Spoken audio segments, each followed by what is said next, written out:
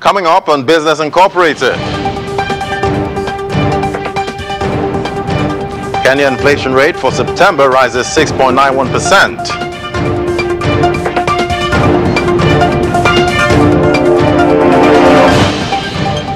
Rwanda and Luxembourg signed double taxation deal.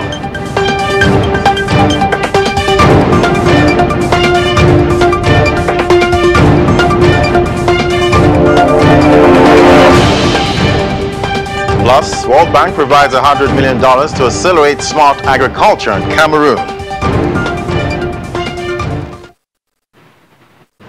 Hello and welcome to the program. I'm Ladi Williams. First, let's take a look at the market here in Africa. The NGX is closed today for the Independence Day celebration, but the market ended yesterday's trading session in the green, up 1.59%, while the GSE in South Africa was in the red at intraday, down 0.59%. Market in Egypt is closed on Friday, but ended positive on Thursday, up over 1%. In Kenya, the index closed positive on Thursday, up 0.72%. And the Middle Eastern markets are closed right now, but on Thursday, sentiments were majorly positive. Abu Dhabi lost almost 0.5%. Meanwhile, Dubai closed in the green, up 67 basis points. Saudi Arabia and Qatar also closed in the green. And the Eurozone inflation is in September rose 3.4% on an annual basis, and that's the highest reading since September 2008, up from 3% in August. So let's get an update from Ashdus Pandey now, live in Frankfurt. Great to have you, Ashdus. Eurozone inflation climbed to a 13-year high of about 3.4% in September. What does this mean for the ECB? Well, honestly, it's not going to lose a lot of sleep over it. It's been sticking to its transitory theory, saying that the prices are being driven up by temporary factors such as supply chain disruptions, higher energy prices, shortages of shipping containers and so on, and that prices would eventually come down to around its target of 2% once the economic recovery normalizes. So really, it's not going to be too bothered about the prices going up. In fact, experts and analysts do say that it's going to go higher from here given the high gas prices and other prices that are going up because of those supply chain issues. But eventually, most of them agree that eventually they would come down, and it's still not a broad-based inflation. It's not affecting the entire gamut of the economy. But having said that, it seems at this point in time that the central bank is more worried about a risk of premature tightening than, say, keeping the money taps wide open for far too long. So much for the ECB to do there, but factory activity in the Eurozone slowed in September. That's according to the final PMI survey. What's weighing on the industry?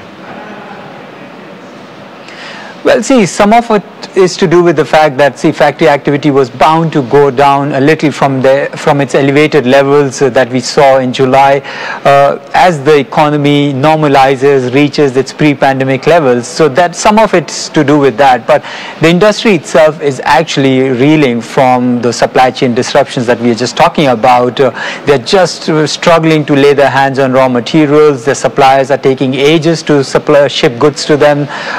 It's not easy to find shipping containers. Even if you find one, it's going to be really expensive, so the costs are going up. So yeah, it's actually quite a terrible time. And there was this comment by Chris Williamson. He's like the chief business economist at the IHS Markit, which carries out the survey. He says that delays and shortages that are being reported are at rates not witnessed in almost a quarter of a century, and it's not showing any signs of any imminent improvement. So that's how bad it is, and it's also weighing on the economic recovery and also fanning inflation concerns. All right, let's look at some IPO news now. Daimler is holding a virtual meeting of its shareholders to seek approval for the planned spin-off and IPO of its truck division. Why is the company spinning its own subsidiary? Well, the mantra is leaner, the better. They want to be more nimble as they chart out a greener future, which is largely electric, to some extent hydrogen. So in doing so, they really want to concentrate and be more nimble so that they can take decisions faster. It's an uncharted territory. So most of it is to do with that. Then there's also, like many feel that the truck division, which is the largest truck manufacturer in the world, its true potential, the true market value is going to come out once it's separated from this car unit, because the market value has largely been held back because of all the issues and problems around the car division. You have Dieselgate, and also there's a lot of expenditure that has gone on electrification. So investors do feel that it is going to unleash the true market value of the truck division. Anyway, Ashters, thanks for that update. Enjoy the rest of the weekend. Thank you.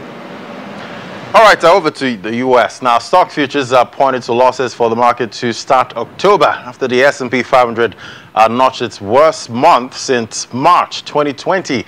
Futures on the Dow Jones Industrial Average dropped 156 points on Friday. S&P 500 futures lost 0.4%. Meanwhile, NASDAQ 100 futures inched up 0.07%. Now, let's get a summary of the market activities for yesterday with our correspondent, Maria Bird. The U.S. stock market ended the month with the worst month of the year and ended the quarter in the red. The NASDAQ closed 0.4% down. The S&P 500 fell by 1.6%. And the Dow Jones fell by 1.2%. It is clear that the U.S. has been grappling with economic recovery. The bond yields are rising, and inflation continues to increase. The U.S. debt ceiling is a major concern for many investors in the U.S. The Chairman Powell states that he sees that inflation will continue in the future, and that the month of October we might not see much reprieve. All right, that was Maria Bird there with the Wall Street update. Now, the United Nations World Tourism Organization has been speaking on how it intends to drive tourism for inclusive growth in Nigeria. The Secretary General of the United Nations World Tourism Organization, Zurab Pololikashvili, says the youth are the present focus for Nigeria and Africa as a whole. He shared this during an interview with our correspondents in John Mekwa. The conversation started with sustainable development in the tourism sector. Do take a listen. Talking about sustainable development, as you mentioned, now it's an opportunity because after pandemic we saw and we learned a lot of things, and it's an opportunity to invest, it's an opportunity to develop tourism in a sustainable way, and I think that all ideas we had before pandemic, now it's a time to achieve and to execute all our programs and all our plans, especially on African region. And we are here, we are very happy, we're very happy to have so many important guests, high-level representatives from the continent, and we will continue this kind of meetings and we will together recover tourism on African continent. I think that it's a timely and very nice way that we are recovering the tourism sector from Cote d'Ivoire. We're celebrating tomorrow World Tourism Day, and it's happening in Africa. I want to remind that every year we are celebrating in different continents, and this year it's a very symbolic year because we saw that the numbers are growing, the situation is coming every month better and better, and we really hope we have to be prepared for 2022, which will be absolutely different with our expectations, because with vaccination process, with the recovery of connectivity, we really hope that 2022 will be some message for everyone to back to normal reality, in figures, in numbers, which is very important. So with this year's theme being tourism for inclusive growth, the youth, the population of the youth in the world now is a major one, and they have to be included. What's the plan or the strategy of the UNWTO to include the youth in the development of tourism? We announced several, at least two two competitions for young generation on Africa. We started with Branding Africa, which was a challenge for them, and we asked African youth what was their vision, how to promote Africa outside of the continent. We had more than 3,000 applicants, which is quite a huge number, and we have to communicate more with them, and they have to know that we are the channel, and the channel is another big partner like a television, to send their voices outside of the continent, outside of their countries. The second is to support them, and we are going to help and support in education part. We have already created a quite strong platform, which is tourism online academy. We're starting to giving some programs for basic knowledge of tourism. We already issued more than 1,000 scholarships on African continent. We will continue next year, and we will reach, I'm sure, 3,000 scholarships, which is quite impressive support. And to help all African youth to deliver their ideas and find investors. This is another very important part. We are accelerating and helping them to attract investors to invest more in their projects, in their startups, and this is ongoing and ongoing process which we have to support next 2, 3, or 4 years. And where is Nigeria in that plan? There is a huge space and place to invest in Africa, and we are encouraging all our investors. We did 2 investment forum, and both of them were in Africa. First of all, it was in Cote d'Ivoire, and last one we celebrated in Cape Verde 1 month ago. Next year we will have first ever conference in cultural tourism in Nigeria and Lagos, and we are cooperating very close with Ministry of Culture and Tourism, His Excellency Lai Mohammed, and we have very interesting plans, and very happy to have next to us and close to us channels like information supporter. All right, that was the UNWTO Secretary General there speaking on inclusive growth. We're moving on to East Africa. Kenya's overall year-on-year inflation rate in September rose to 6.91%, up from 6.57% recorded in August. The latest data by the Kenya National Bureau of Statistics attributes the increase to a rise in prices of commodities, with the food and non-alcoholic beverages and transport increasing by 10.63% and 9.21% respectively compared to September 2020. The month-to-month food and non-alcoholic drinks index increased by 0.11% between August 2021 and September 2021. This is mainly attributed to an increase in prices of some food items, which outweighed the decrease in prices of others. Central Bank of Kenya Monetary Policy Committee had projected a rise in inflation pressures in the year, mainly driven by increases in fuel and food prices. The regulator nonetheless said that inflation is expected to remain within the target of a 7% range with muted demand pressures. And Rwanda and Luxembourg have signed an agreement for the elimination of double taxation with respect to taxes on income and capital and the prevention of tax evasion and avoidance between the two countries. The double taxation avoidance agreement, which becomes effective once both countries have ratified it, was initiated by Luxembourg in 2019. The first round of negotiations was held in January 2020 in Luxembourg City, and second round was held virtually from November 26 to about December 2nd, 2020, and the third and last round on April 27th this year. This agreement is seen as a great and important step in the bilateral relations of both countries, which will boost economic exchanges between both countries. And after the break, we'll look at more stories from the African continent. That's in a moment. Just stay with us.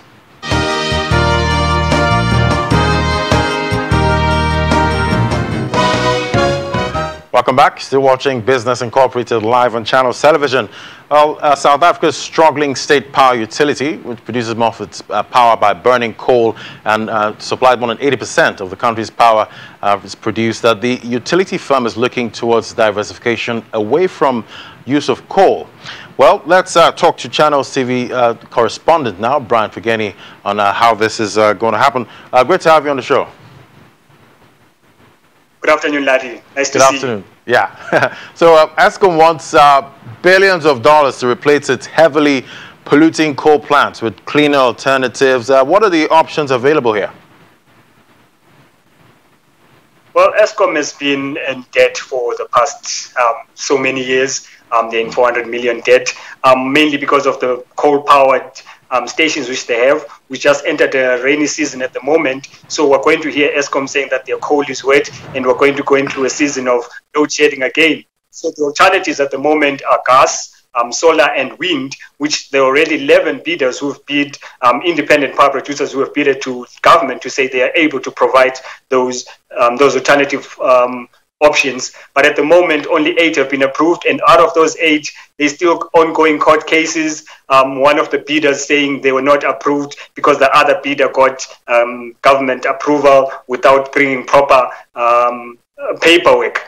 So at the moment, those alternative renewable energies are still in the balance with the court cases and government not approving all 11 bidders at the moment. And yeah, we have the world is looking towards greener energy at this point. Do you think this will spur some kind of innovation? Well, yes, it definitely will, because the world's power suppliers as well saying gas emissions have been too much. We have the COP21 coming up in a few weeks' time in Glasgow, and they are saying Africa, especially sub-Saharan Africa and South Africa as a whole, is one of the main gas emitters in the continent. So a convoy was here this past week discussing with different ministers of South Africa, seeing how they can help as we go forward into the COP21 in a couple of weeks' time. All right. Do you have any information on the funding model for this coal diversification drive? Well, at the moment, President Cyril Ramaphosa did address the nation and address the issue. He's saying that more developed nations need to help Africa. So they are crying out and appealing to developed nations, the US, the UK, to help funding these new renewable energy sources so that Africa can get out of the coal-powered power stations. And if they're not able to get this funding, what do you think the alternative is? Well, at the moment, it will take a long time for coal power to go away just like that. So we are just waiting. Hopefully the independent power producers, because government said most of them will start operating next year, that's 2022. So hopefully by mid next year, this independent power producers will start operating, and that will really help the burden on Eskom. But how is the power supply, right now in the country, and how is it affecting, manufacturers? Well, at the moment, we just entered, I think a couple of days back, we entered the rainy season. It's been raining today the whole day. So hopefully we're not going to enter any Eskom telling us that their coal is wet. But it's imminent. It's something which will happen in the next coming days, coming weeks. And once that happens, that will definitely affect manufacturers, because there will be no production. And that will really affect the economy, which is starting to recover. All right, Brian Figeni, right there in Johannesburg. Thank you so much for coming on the program. Enjoy the rest of your weekend, lad. And enjoy your weekend too. All right, shares in Asia Pacific slipped in Friday trade, with Japanese markets among the regions with the biggest losers. Friday afternoon trade, the Nikkei 225 fell 2.31% to close at 28,771 points, while the Topix index shed 2.16% to finish the trading day at 1,986 points. Elsewhere, Australian stocks also notched heavy losses, with the S&P ASX 200 closing 2% lower at 7,185 points. Taiwan's TAIEX plunged 2.15% on the day to 16,570 points. South Korea's Kospi dipped 1.62% to close at 3,019 points. In Southeast Asia, the Straits Times Index in Singapore declined about 1%. And global oil prices dropped on Friday on the prospect that the OPEC Plus supply alliance might step up a planned increase in the output to ease supply concerns.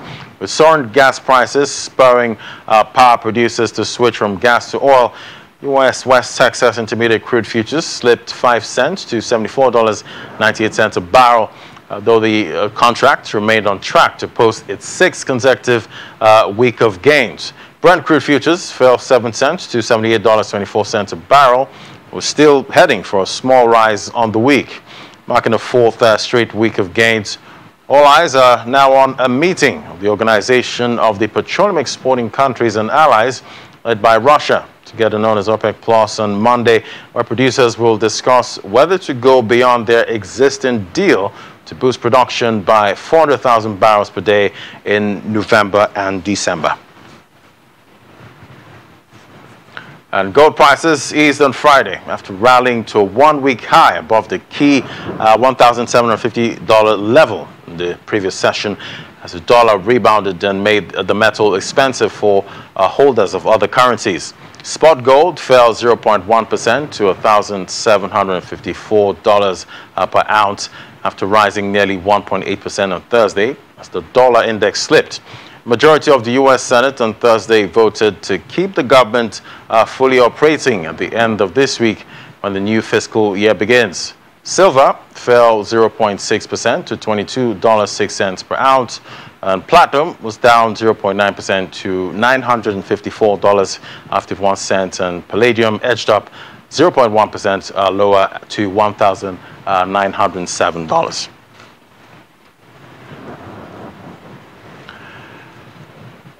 And the World Bank approved a credit from the International Development Association in the amount of $100 million to support Cameroun's efforts in promoting digital inclusion and the use of digital solutions in the agriculture sector. Project Acceleration of the Digital Transformation of Cameroun seeks specifically to support the improvement of the strategic policy and regulatory environment for the emergence of a vibrant, safe and inclusive digital economy.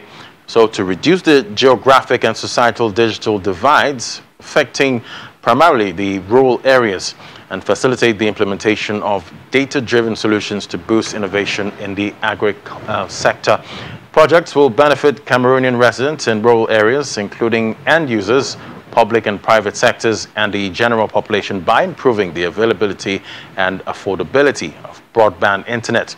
Connecting public buildings such as hospitals, schools, and local government offices, fostering digital entrepreneurship, and providing support for smallholder farmers and producer organizations to promote the adoption of innovations developed by agri-tech startups. And that's it on Business Incorporated. Thank you for watching. I'm Ladi Williams. Bye for now.